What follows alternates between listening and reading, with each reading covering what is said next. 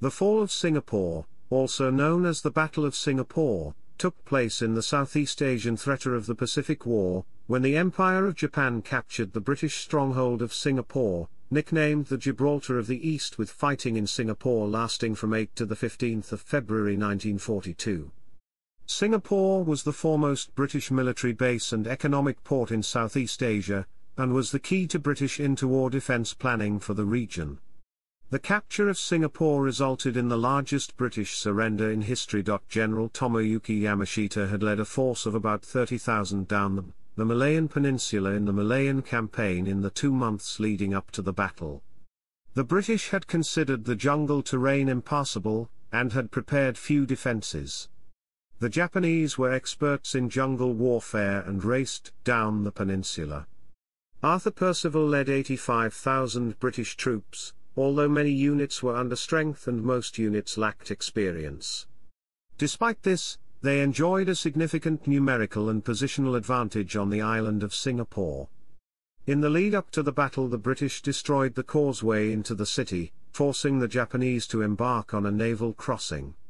The island was so important that Prime Minister Winston Churchill ordered Percival to fight to the last man.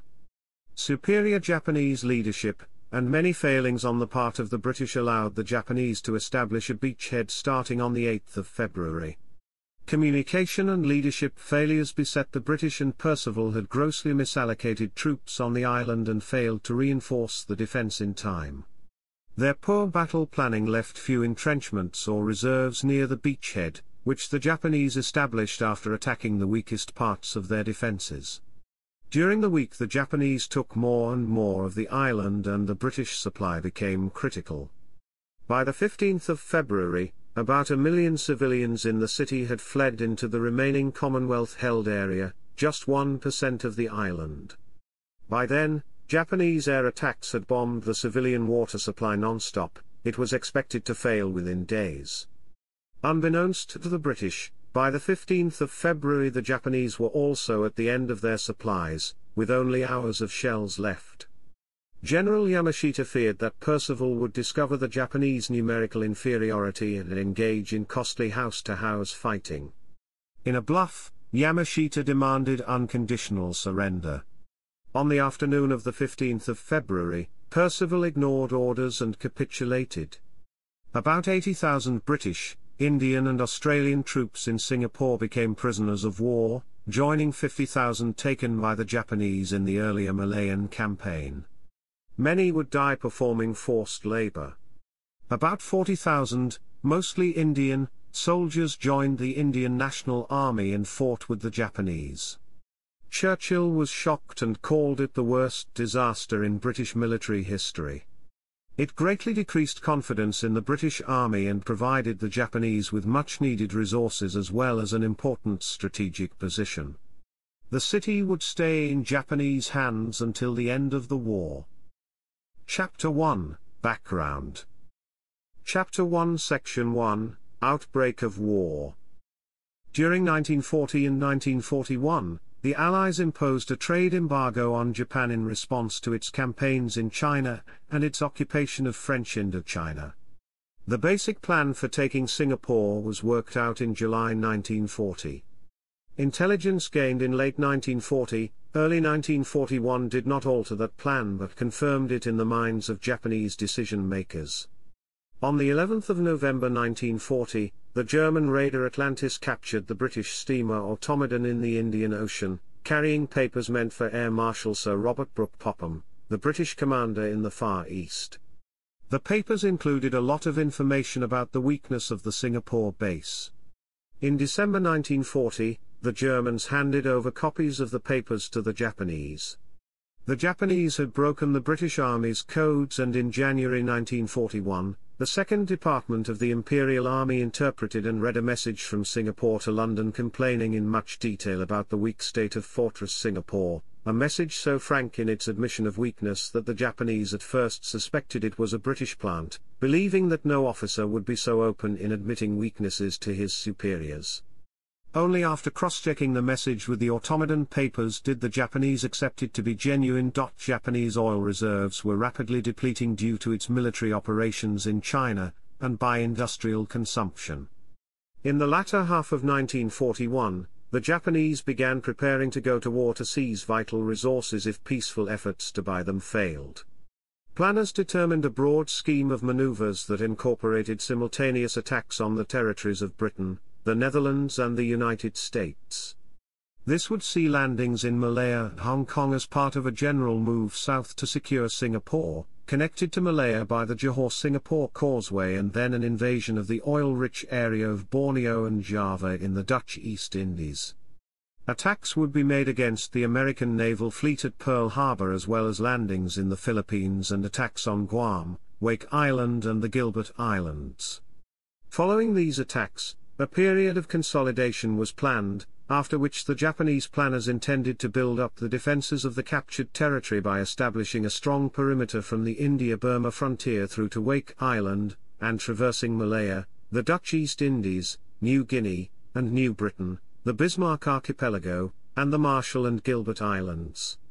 This perimeter would be used to block Allied attempts to regain the lost territory, and defeat their will to fight. Chapter 1 Section 2, Invasion of Malaya.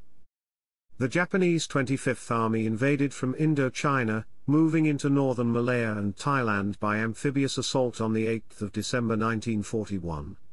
This was virtually simultaneous with the Japanese attack on Pearl Harbor, which precipitated the United States' entry into the war. Thailand resisted landings on its territory for about 5 to 8 hours. It then signed a ceasefire and a treaty of friendship with Japan, later declaring war on the UK and the US. The Japanese then proceeded overland across the Thai-Malayan border to attack Malaya. At this time, the Japanese began bombing Singapore. The 25th Army was resisted in northern Malaya by 3 corps of the British Indian Army.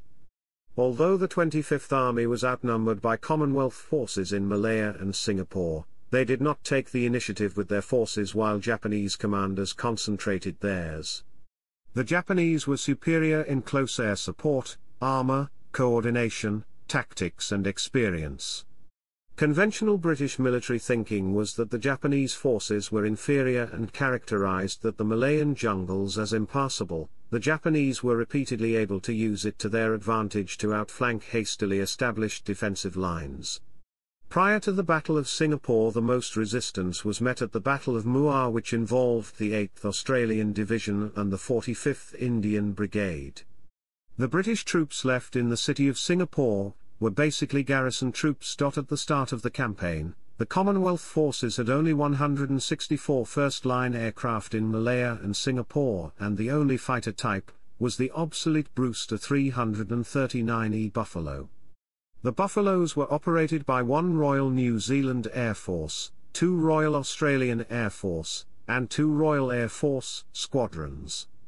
Major shortcomings included a slow rate of climb and the fuel system, which required the pilot to hand-pump fuel if flying above 6,000 feet.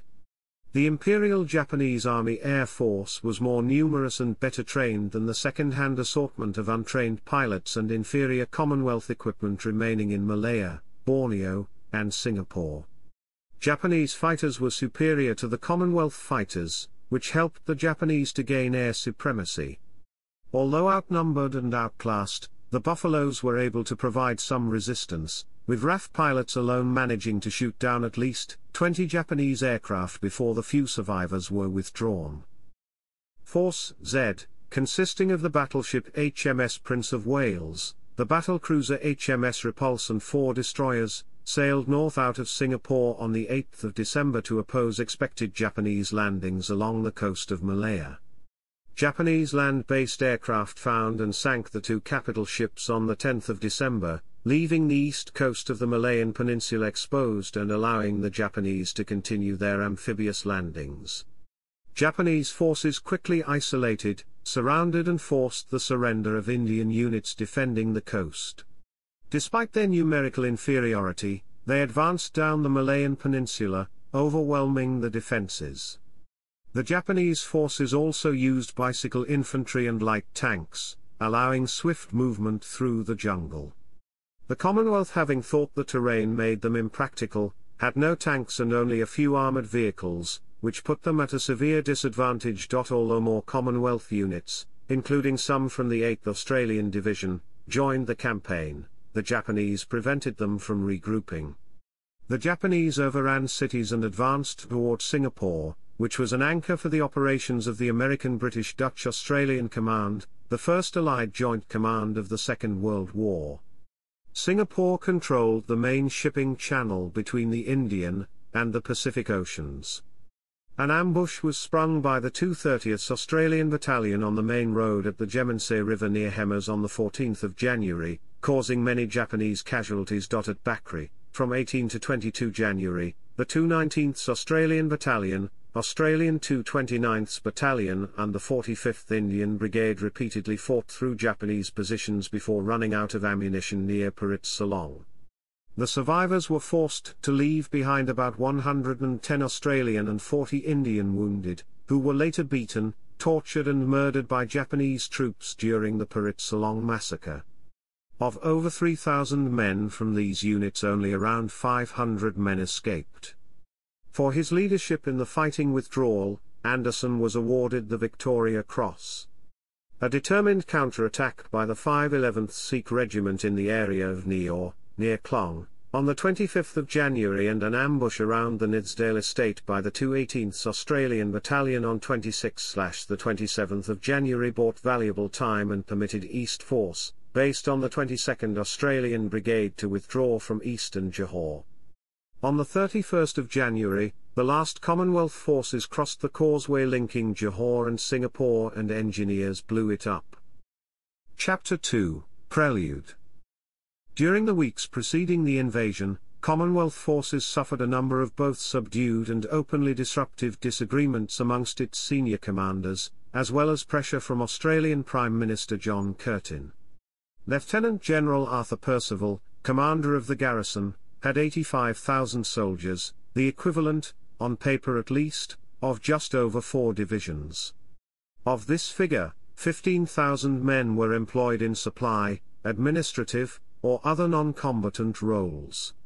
The remaining force was a mix of front-line and second-line troops. There were 49 infantry battalions, 21 Indian, 13 British, 6 Australian, 4 Indian States forces assigned to airfield defence, 3 Straits Settlements Volunteer Force, and 2 Malayan. In addition, there were 2 British machine gun battalions, 1 Australian, and a British reconnaissance battalion. The newly arrived 18th Infantry Division was at full strength but lacked experience and training. The rest of the force was of mixed quality, condition, training, equipment and morale. Lionel Wigmore, the Australian official historian of the Malayan campaign, wrote, "Only one of the Indian battalions was up to numerical strength, 3 had recently arrived in a semi-trained condition, 9 had been hastily reorganized with a large intake of raw recruits, and 4 were being reformed but were far from being fit for action. 6 of the United Kingdom battalions had only just landed in Malaya, and the other 7 battalions were undermanned. Of the Australian battalions, 3 had drawn heavily upon undertrained recruits, new to the theatre. The Malay battalions had not been in action, and the Straits Settlements volunteers were only sketchily trained. Further, losses on the mainland had resulted in a general shortage of equipment. Percival gave Major General Gordon Bennett's 2 brigades from the 8th Australian Division responsibility for the western side of Singapore, including the prime invasion points in the northwest of the island. This was mostly mangrove swamp and jungle, broken by rivers and creeks. In the heart of the western area was RAF Tengah, Singapore's largest airfield at the time. The Australian 22nd Brigade, under Brigadier Harold Taylor, was assigned a 10 miles wide sector in the west, and the 27th Brigade, under Brigadier Duncan Maxwell, had responsibility for a 4,000 yards zone just west of the causeway. The infantry positions were reinforced by the recently arrived Australian 2/4 Machine Gun Battalion. Also under Bennett's command was the 44th Indian Infantry Brigade. The 3rd Indian Corps, including the 11th Indian Infantry Division under Major General Berthold Key with reinforcements from the 8th Indian Brigade, and the 18th Infantry Division, was assigned the northeastern sector, known as the Northern Area. This included the naval base at Sembawang. The southern area, including the main urban areas in the southeast, was commanded by Major General Frank Simmons. His forces consisted of elements of the 1st Malaya Infantry Brigade and the Straits Settlements Volunteer Force Brigade with the Indian 12th Infantry Brigade in reserve. From 3 February, the Commonwealth forces were shelled by Japanese artillery, and air attacks on Singapore intensified over the next 5 days. The artillery and air bombardment strengthened, severely disrupting communications between Commonwealth units and their commanders and affecting preparations for the defense of the island. From aerial reconnaissance, scouts, infiltrators and observation from high ground across the straits, Japanese Commander General Tomoyuki Yamashita and his staff gained excellent knowledge of the Commonwealth positions. Yamashita and his officers stationed themselves at Istana Bukit Serene and the Johor State Secretariat Building, the Sultan Ibrahim Building, to plan for the invasion of Singapore. Although advised by his top military personnel that Istana Bukit Serene was an easy target, Yamashita was confident that the British Army would not attack the palace because it belonged to the Sultan of Johor. Yamashita's prediction was correct. Despite being observed by Australian artillery, permission to engage the palace was denied by their commanding general, Bennett. It is a commonly repeated misconception that Singapore's famous BL 15-inch Mki naval guns were ineffective against the Japanese because they were designed to face south to defend the harbour against naval attacks and could not be turned around to face north. In fact, most of the guns could be turned, and were indeed fired at the invaders. The guns, which included one battery of 3 15-in weapons and one with 2 15-in guns, were supplied mostly with armor-piercing shells and few high-explosive shells. AP shells were designed to penetrate the hulls of heavily armored warships and were mostly ineffective against infantry targets. Military analysts later estimated that if the guns had been well supplied with HE shells, the Japanese attackers would have suffered heavy casualties, but the invasion would not have been prevented by this means alone. Percival incorrectly guessed that the Japanese would land forces on the northeast side of Singapore, ignoring advice that the northwest was a more likely direction of attack. This was encouraged by the deliberate movement of enemy troops in this sector to deceive the British. As such, a large portion of defence equipment and resources had been incorrectly allocated to the northeast sector, where the most complete and freshest formation, the 18th Infantry Division, was deployed, while the incomplete 8th Australian Division sector with just 2 brigades had no serious fixed defensive works or obstacles. To compound matters, Percival had ordered the Australians to defend forward so as to cover the waterway, yet this meant they were immediately fully committed to any fighting, limiting their flexibility, whilst also reducing their defensive depth. The 2 Australian brigades were subsequently allocated a very wide frontage of over 18 kilometres, and were separated by the Kronji River. Yamashita had just over 30,000 men from 3 divisions, the Imperial Guards Division under Lieutenant General Takuma Nishimura, the 5th Division under Lieutenant General Takaro Matsui and the Japanese 18th Division under Lieutenant General Renya Mutaguchi. Also in support was a light tank brigade. In comparison, following the withdrawal, Percival had about 85,000 men at his disposal, although 15,000 were administrative personnel, while large numbers were semi-trained British, Indian and Australian reinforcements that had only recently arrived. Meanwhile, of those forces that had seen action during the previous fighting, the majority were under-strength and under-equipped. In the days leading up to the Japanese attack, patrols from the Australian 22nd Brigade were sent across the Straits of Johor at night to gather intelligence. 3 small patrols were sent on the evening of the 6th of February, one was spotted and withdrew after its leader was killed and their boat sunk, and the other 2 managed to get ashore. Over the course of a day, they found large concentrations of troops, although they were unable to locate any landing craft. The Australians requested the shelling of these positions to disrupt the Japanese preparations, but the patrol reports were later ignored by Malaya commanders being insignificant, based upon the belief that the real assault would come in the northeastern sector, not the northwest. Chapter 3, Battle. Chapter 3 Section 1, Japanese landings. Blowing up the causeway had delayed the Japanese attack for over a week. Prior to the main assault, the Australians were subjected to an intense artillery bombardment.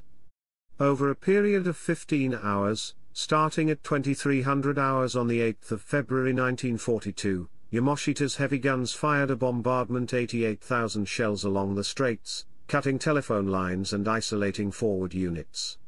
The British had the means to conduct counter-battery fire opposite the Australians that would have caused casualties and disruption among the Japanese assault troops. The bombardment of the Australians was not seen as a prelude to attack. Malaya Command believed that it would last several days and would later switch its focus to the northeast, despite its ferocity exceeding anything the Allies had experienced thus far in the campaign. No order was passed to the Commonwealth artillery units to bombard possible Japanese assembly areas. Shortly before 2030 on the 8th of February, the first wave of Japanese troops from the 5th Division and 18th Division began crossing the Johor Strait. The main weight of the Japanese force, about 13,000 men, from 16 assault battalions, with 5 in reserve, attacked the 22nd Australian Brigade. The assault was received by the 218th Battalion, and the 220th Battalion. Each Japanese division had 150 barges and collapsible boats, sufficient for lifts of 4,000. During the first night 13,000 Japanese troops landed and were followed by another 10,000 after first light. The Australians numbered just 3,000 men and lacked any significant reserve. As the landing craft closed on the Australian positions, machine gunners from the 2/4th Machine Gun Battalion, interspersed amongst the rifle companies, opened fire. Spotlights had been placed on the beaches by a British unit to illuminate an invasion force on the water, but many had been damaged by the bombardment and no order was made to turn the others on. The initial wave was concentrated against the positions occupied by the 218th and 2th/20th battalions, around the Bulo River, as well as one company from the 219th Battalion. Over the course of an hour, intense fighting took place on the right flank of the 219th Battalion, until its positions were overrun. The Japanese then advanced inland concealed by the darkness and the vegetation. The resistance put up by the company from the 219th pushed the follow-on waves of Japanese craft to land around the mouth of Mirai River, which resulted in them creating a gap between the 219th and 2th/18th battalions. From there the Japanese launched 2 concerted attacks against the 218ths, which were met with massed fire before they overwhelmed the Australians by weight of numbers. Urgent requests for fire support made, and throughout the night the 215th Field Regiment fired over 4,800 rounds. Fierce fighting raged throughout the evening, but due to the terrain and the darkness, the Japanese were able to disperse into the undergrowth, surround and overwhelm pockets of Australian resistance or bypass them, exploiting gaps in the thinly spread Commonwealth lines due to the many rivers and creeks in the area. By midnight, the 2 Japanese divisions fired star shell to indicate to their commander that they had secured their initial objectives, and by 1 o'clock they were well established. Over the course of 2 hours, the 3 Australian battalions that had been engaged sought to regroup, moving back east from the coast towards the centre of the island, which was completed mainly in good order. The 220th managed to concentrate 3 of its 4 companies around the Namazi estate, although one was left behind. The 218th was only able to concentrate half its strength at Armour Keng, while the 219th also moved back 3 companies, leaving a 4th to defend Tenga Airfield. Further fighting followed in the early morning of the 9th of February, and the Australians were pushed back further, with the 218ths being pushed out of Armour Keng and the 220ths being forced to pull back to Bulim, west of Bukit Panjang. Bypassed elements tried to break out and fall back to the Tenga Airfield to rejoin their units and suffered many casualties. Then it attempted to reinforce the 22nd Brigade by moving the 229th Battalion from the 27th Brigade area to Tenga, but before it could be used to recapture Armour Keng, the Japanese launched another attack around the airfield and the 229th was forced onto the defensive. The initial fighting cost the Australians many casualties, the 220ths, losing 334 men killed and 214 wounded. Chapter 3 Section 2, Air Operations. The air campaign for Singapore began during the invasion of Malaya. Early on the 8th of December 1941, Singapore was bombed for the first time by long-range Japanese aircraft, such as the Mitsubishi G3M2 Nell and the Mitsubishi G4M1 Betty, based in Japanese-occupied Indochina. The bombers struck the city center as well as the Sembawang Naval Base and the northern airfields. For the rest of December there were false alerts and several infrequent and sporadic hit-and-run attacks on outlying military installations such as the naval base, but no raids on Singapore City. The situation had become so desperate that one British soldier took to the middle of a road to fire his Vickers machine gun at any aircraft that passed. He could only say, "The bloody bastards will never think of looking for me in the open, and I want to see a bloody plane brought down." The next recorded raid on the city occurred on the night of 29/30th of December, and nightly raids ensued for over a week, accompanied by daylight raids from the 12th of January 1942. As the Japanese army advanced towards Singapore Island, the day and night raids increased in frequency and intensity, resulting in thousands of civilian casualties, up to the time of the British surrender. In December 51 Hawker Hurricane Mk2 fighters were sent to Singapore, with 24 pilots, the nuclei of 5 squadrons. They arrived on the 3rd of January 1942, by which stage the Buffalo squadrons had been overwhelmed. Number 232 Squadron RAF was formed and Number 488 Squadron RAF, a Buffalo squadron, had converted to Hurricanes. 232 Squadron became operational on the 20th of January and destroyed 3 Nakajima Ki-43 Oscars that day, for the loss of 3 Hurricanes. Like the Buffaloes, the Hurricanes began to suffer severe losses in dogfights. From 27 to 30 January, another 48 Hurricanes arrived on the aircraft carrier HMS Indomitable. Operated by the 4 squadrons of Number 226 Group RAF, they flew from an airfield codenamed P1, near Palembang, Sumatra in the Dutch East Indies, while a flight was maintained in Singapore. Many of the Hurricanes were destroyed on the ground by air raids. The lack of an effective air early warning system throughout the campaign meant that many Commonwealth aircraft were lost in this manner during Japanese attacks against airfields. By the time of the invasion, only 10 Hurricanes of 232 Squadron, based at RAF Kolong, remained to provide air cover for the Commonwealth forces on Singapore. The airfields at Tengah, Seletar and Sembawang were in range of Japanese artillery at Johor Bahru. RAF Kolong was the only operational airstrip left. The surviving squadrons and aircraft had withdrawn by January to reinforce the Dutch East Indies. On the morning of the 9th of February, dogfights took place over Sarimbun Beach and other western areas. In the first encounter, the last 10 Hurricanes were scrambled from Kolong Airfield to intercept a Japanese formation of about 84 aircraft, flying from Johor to provide air cover for their invasion force. The Hurricanes shot down 6 Japanese aircraft and damaged 14 others for the loss of a Hurricane. Air battles went on for the rest of the day, and by nightfall it was clear that with the few aircraft Percival had left, Kolong could no longer be used as a base. With his ascent, the remaining flyable Hurricanes were withdrawn to Sumatra. A squadron of Hurricane fighters took to the skies on the 9th of February but was then withdrawn to the Netherlands East Indies, and after that no Commonwealth aircraft were seen again over Singapore. The Japanese had achieved air supremacy.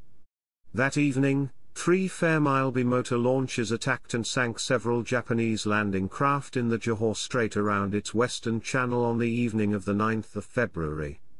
On the evening of the 10th of February, General Archibald Wavell, commander of Abda, ordered the transfer of all remaining Commonwealth Air Force personnel to the Dutch East Indies. By this time, Kolong Airfield was, according to author Frank Owen, so pitted with bomb craters that it was no longer usable. Chapter 3 Section 3, Second Day. Believing that further landings would occur in the northeast, Percival did not reinforce the 22nd Brigade until the morning of the 9th of February, sending 2 half-strength battalions from the 12th Indian Infantry Brigade. The Indians reached Bennett around noon. Shortly afterwards Percival allocated the composite 6th/15th Indian Infantry Brigade to reinforce the Australians to move from their position around the Singapore racecourse. Throughout the day, the 44th Indian Infantry Brigade, still holding its position on the coast, began to feel pressure on its exposed flank, and after discussions between Percival and Bennett, it was decided that they would have to retire eastwards to maintain the southern part of the Commonwealth line. Bennett decided to form a secondary defensive line, known as the Cronje-Jurong switch line, facing west between the two rivers, with its centre around Bulim, east of Tenga Airfield, which subsequently came under Japanese control, and just north of Jurong. To the north, the 27th Australian Brigade had not been engaged during the Japanese assaults on the first day. Possessing only the 226th and 2th/30th, following the transfer of the 229th Battalion to the 22nd Brigade, Maxwell sought to reorganize his force to deal with the threat posed to the western flank. Late on the 9th of February, the Imperial Guards began assaulting the positions held by the 27th Brigade, concentrating on those held by the 226th Battalion. During the initial assault, the Japanese suffered severe casualties from Australian mortars and machine guns and from burning oil which had been sluiced into the water following the demolition of several oil tanks by the Australians. Some of the guards reached the shore and maintained a tenuous beachhead. At the height of the assault, it is reported that the Guards commander, Nishimura, requested permission to cancel the attack due to the many casualties his troops had suffered from the fire, but Yamashita ordered them to press on. Communication problems caused further cracks in the Commonwealth defence. Maxwell knew that the 22nd Brigade was under increasing pressure but was unable to contact Taylor and was wary of encirclement. As parties of Japanese troops began to infiltrate the brigade's positions from the west, exploiting the gap formed by the Cronje River, the 226th Battalion was forced to withdraw to a position east of the Bukit Timah Road. This move precipitated a sympathetic move by the 230th away from the causeway. The authority for this withdrawal would later be the subject of debate, with Bennett stating that he had not given Maxwell authorization to do so. The result was that the Allies lost control of the beaches adjoining the west side of the causeway. The high ground overlooking the causeway and the left flank of the 11th Indian Division was exposed. The Japanese were given a firm foothold to build up their force unopposed. Chapter 3 Section 4, Japanese Breakthrough. The opening at Cronje made it possible for Imperial Guards armoured units to land there unopposed, after which they were able to begin ferrying across their artillery and armour. After finding his left flank exposed by the withdrawal of the 27th Brigade, the commander of the 11th Indian Infantry Division, Key, dispatched the 8th Indian Infantry Brigade from reserve, to retake the high ground to the south of the causeway. Throughout the 10th of February further fighting took place along the Jurong line, as orders were formulated to establish a secondary defensive line to the west of the Reformatory Road, with troops not then employed in the Jurong line. Misinterpretation of these orders resulted in Taylor, the commander of the 22nd Brigade, prematurely withdrawing his troops to the east, where they were joined by a 200-strong ad hoc battalion of Australian reinforcements, known as X-Battalion. The Jurong line eventually collapsed though after the 12th Indian Brigade was withdrawn by its commander, Brigadier Archie Paris, to the road junction near Bukit Panjang, after he lost contact with the 27th Brigade on his right. The commander of the 44th Indian Brigade, Ballantyne, commanding the extreme left of the line, also misinterpreted the orders in the same manner that Taylor had and withdrew. On the evening of the 10th of February, British Prime Minister Winston Churchill cabled Wavell. "I think you ought to realize the way we view the situation in Singapore. It was reported to Cabinet by the SIGs that Percival has over 100,000 men, of whom 33,000 are British and 17,000 Australian. It is doubtful whether the Japanese have as many in the whole Malay Peninsula. In these circumstances the defenders must greatly outnumber Japanese forces who have crossed the straits, and in a well-contested battle they should destroy them. There must at this stage be no thought of saving the troops or sparing the population. The battle must be fought to the bitter end at all costs. The 18th Division has a chance to make its name in history. Commanders and senior officers should die with their troops. The honor of the British Empire and of the British Army is at stake. I rely on you to show no mercy to weakness in any form. With the Russians fighting as they are and the Americans so stubborn at Luzon, the whole reputation of our country and our race is involved. It is expected that every unit will be brought into close contact with the enemy and fight it out. In the early afternoon of the 10th of February, on learning of the collapse of the Jurong line, Wavell ordered Percival to launch a counterattack to retake it. This order was passed on to Bennett, who allocated X battalion. Percival made plans of his own for the counterattack, detailing a three-phased operation that involved the majority of the 22nd Brigade, and he subsequently passed this on to Bennett, who began implementing the plan, but forgot to call X battalion back. The battalion, consisting of poorly trained and equipped replacements, advanced to an assembly area near Bukit Timah. In the early hours of the 11th of February, the Japanese, who had concentrated significant forces around the Tenga airfield and on the Jurong Road, began further offensive operations. The 5th Division aimed its advance towards Bukit Panjang, while the 18th Division struck out towards Bukit Timah. They fell upon X battalion, which had camped in its assembly area while waiting to launch its counterattack, and 2/3 of the battalion was killed or wounded.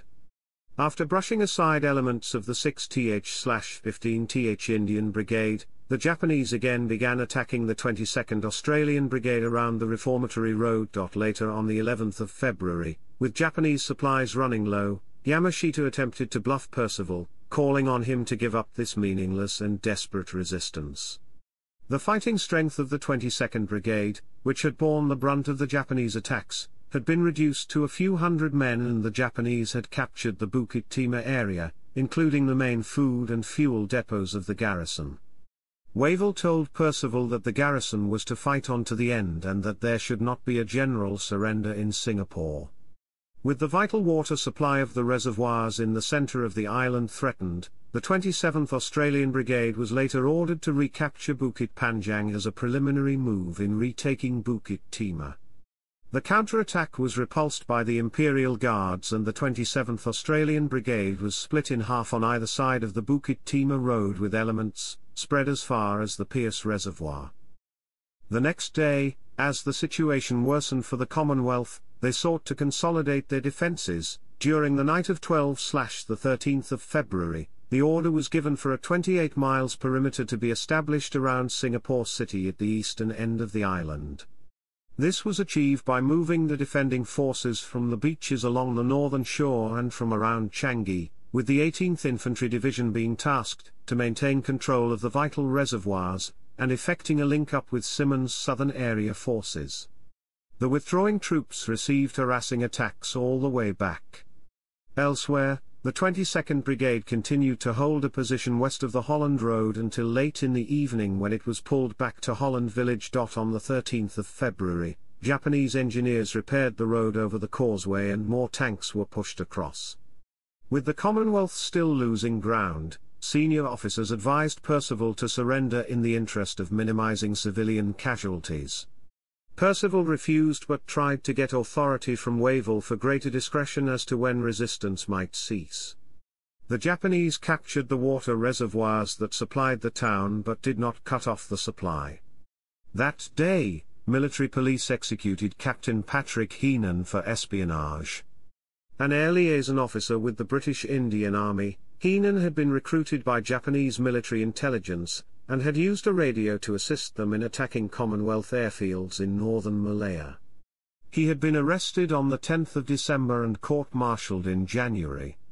Heenan was shot at Keppel Harbour, on the southern side of Singapore, and his body was thrown into the sea. The Australians occupied a perimeter of their own to the northwest around Tonglin Barracks, in which they maintained an all-round defence as a precaution.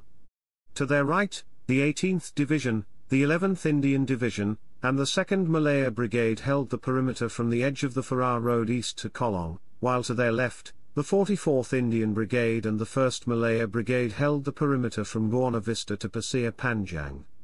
For the most part, there was limited fighting around the perimeter, except around Pasir Panjang Ridge, 1 mile from Singapore Harbour, where the 1st Malaya Brigade, which consisted of a Malayan infantry battalion, 2 British infantry battalions and a force of Royal Engineers, fought a stubborn defensive action during the Battle of Pasir Panjang. The Japanese largely avoided attacking the Australian perimeter, but in the northern area, the British 53rd Infantry Brigade was pushed back by a Japanese assault up the Thompson Road and had to fall back north of Bradle Road in the evening, joining the rest of the 18th Infantry Division in the line. They dug in and throughout the night fierce fighting raged on the northern front. The following day, the remaining Commonwealth units fought on. Civilian casualties mounted as 1 million people crowded into the 3 miles area still held by the Commonwealth, and bombing and artillery fire increased. The civilian authorities began to fear that the water supply would give out. Percival was advised that large amounts of water were being lost due to damaged pipes and that the water supply was on the verge of collapse. Chapter 3 Section 5, Alexandra Hospital Massacre. On the 14th of February 1942, the Japanese renewed their assault on the western part of the southern area's defences around the same area that the 1st Malayan Brigade had fought desperately to hold the previous day. At about 1300 hours, the Japanese broke through and they advanced towards the Alexandra Barracks Hospital. A British lieutenant, acting as an envoy with a white flag, approached Japanese forces but was killed with a bayonet. After Japanese troops entered the hospital, they killed up to 50 soldiers, including some undergoing surgery. Doctors and nurses were also killed. The next day about 200 male staff members and patients who had been assembled and bound the previous day, many of them walking wounded, were ordered to walk about 400 meters to an industrial area. Those who fell on the way were bayoneted. The men were forced into a series of small, badly ventilated rooms where they were held overnight without water. Some died during the night as a result of their treatment. The remainder were bayoneted the following morning. Several survivors were identified after the war, with some having survived by pretending to be dead. One survivor, Private Arthur Haynes from the Wiltshire Regiment, wrote a 4-page account of the massacre that was sold by his daughter by private auction in 2008. Chapter 3 Section 6, Fall of Singapore. Throughout the night of 14/15 of February the Japanese continued to press against the Commonwealth perimeter, but the line largely held, but the military supply situation was rapidly deteriorating. The water system was badly damaged and supply was uncertain, rations were running low, petrol for military vehicles was all but exhausted, and there was little ammunition left for the field artillery and anti-aircraft guns, which were unable to disrupt Japanese air attacks which were causing many casualties in the city centre. Little work had been done to build air raid shelters, and looting and desertion by Commonwealth troops further added to the chaos in this area. At 9:30 Percival held a conference at Fort Canning with his senior commanders. He proposed 2 options: an immediate counterattack to regain the reservoirs and the military food depots around Bukit Timah region, or surrender. After a full and frank exchange of views, all present agreed that no counterattack was possible and Percival opted for surrender. Post-war analysis has shown that had Percival counterattacked it might have succeeded. The Japanese were at the limit of their supply line and their artillery was also running out of ammunition. A deputation was selected to go to the Japanese headquarters. It consisted of a senior staff officer, the colonial secretary, and an interpreter. They set off in a motor car bearing a Union Jack and a white flag of truce toward the enemy lines to discuss a cessation of hostilities. They returned with orders that Percival himself proceed with staff officers to the Ford Motor Factory, where Yamashita would lay down the terms of surrender. A further requirement was that the Japanese Rising Sun flag be hoisted over the Cathay Building, the tallest building in Singapore. Percival formally surrendered shortly after 1715. Earlier that day Percival had issued orders to destroy all secret and technical equipment, ciphers, codes, secret documents and heavy guns. Under the terms of the surrender, hostilities were to cease at 20:30 that evening, all military forces in Singapore were to surrender unconditionally, all Commonwealth forces would remain in position and disarm themselves within an hour, and the British were allowed to maintain a force of 1,000 armed men to prevent looting until relieved by the Japanese. Yamashita also accepted full responsibility for the lives of the civilians in the city. Following the surrender, Bennett caused controversy when he decided to escape. After receiving news of the surrender, Bennett handed command of the 8th Australian Division to the Divisional Artillery Commander, Brigadier Cecil Callaghan, and, along with some of his staff officers, commandeered a small boat.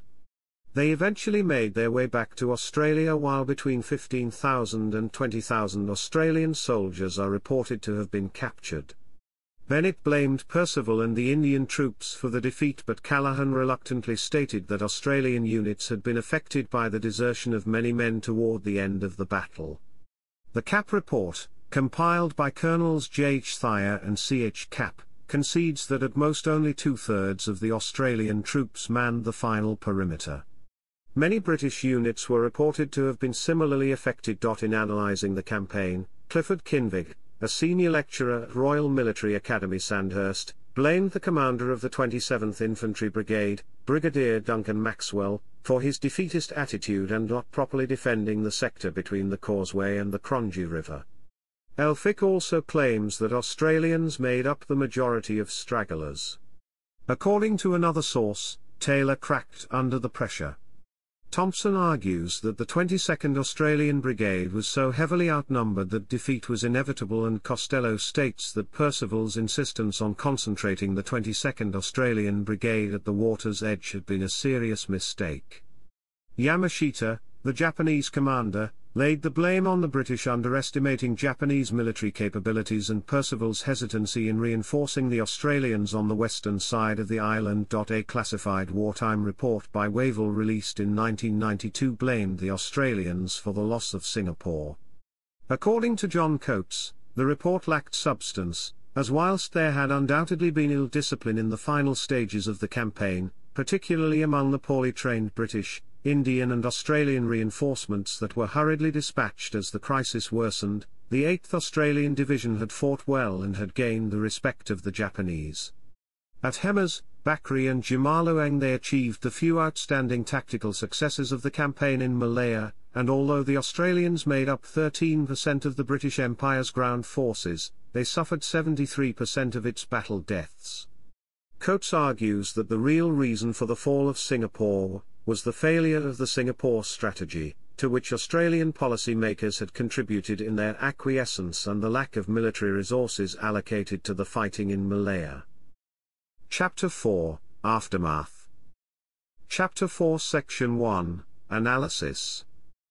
The Japanese had advanced 650 miles from Singora, Thailand, to the southern coast of Singapore at an average rate of 9 miles a day.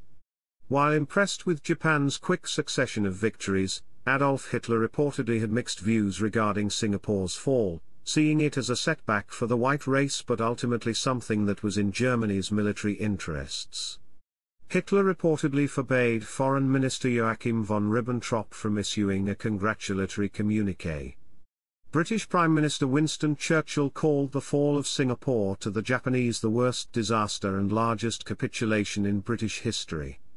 Churchill's personal physician Lord Moran wrote, "The fall of Singapore on February 15 stupefied the Prime Minister. How came 100,000 men to hold up their hands to inferior numbers of Japanese? Though his mind had been gradually prepared for its fall, the surrender of the fortress stunned him. He felt it was a disgrace. It left a scar on his mind.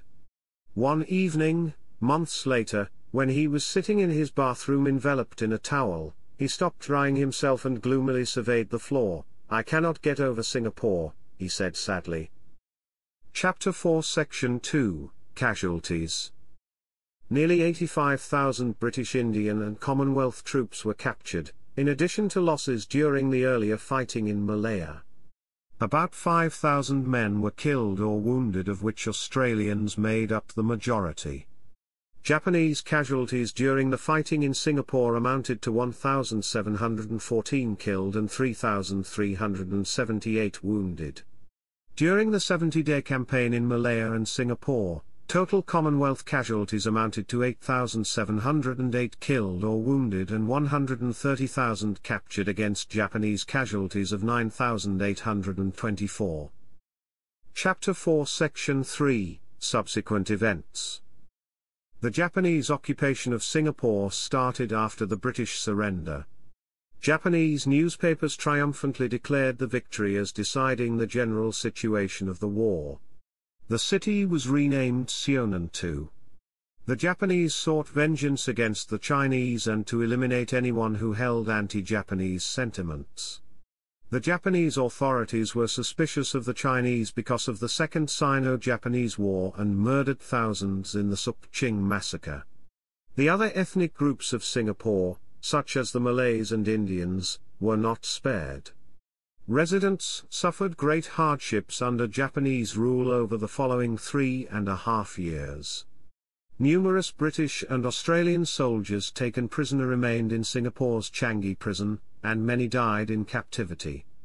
Thousands of others were transported by sea to other parts of Asia, including Japan, to be used as forced labor on projects such as the Siam-Burma Death Railway and Sandakan Airfield in North Borneo. Many of those aboard the ships perished. An Indian revolutionary, Rash Behari Bose, formed the pro-independence Indian National Army with the help of the Japanese, who were highly successful in recruiting Indian prisoners of war. In February 1942, from about 40,000 Indian personnel in Singapore, about 30,000 joined the INA, of which about 7,000 fought Commonwealth forces in the Burma campaign as well as in the northeast Indian regions of Kohima and Impel. Others became POW camp guards at Changi. An unknown number were taken to Japanese-occupied areas in the South Pacific as forced labor. Many of them suffered severe hardships and brutality similar to that experienced by other prisoners of Japan during the war. About 6,000 survived until they were liberated by Australian and US forces in 1943 to 1945 as the war in the Pacific turned in favor for the Allies. Commando raids were carried out against Japanese shipping in Singapore Harbour in Operation Jaywick, and Operation Remau to varying success. British forces had planned to reconquer Singapore in Operation Mailfist in 1945, but the war ended before it could be carried out. The island was reoccupied in Operation Tiderace by British, Indian and Australian forces following the surrender of Japan in September. Yamashita was tried by a US military commission for war crimes but not for crimes committed by his troops in Malaya or Singapore. He was convicted and hanged in the Philippines on the 23rd of February 1946.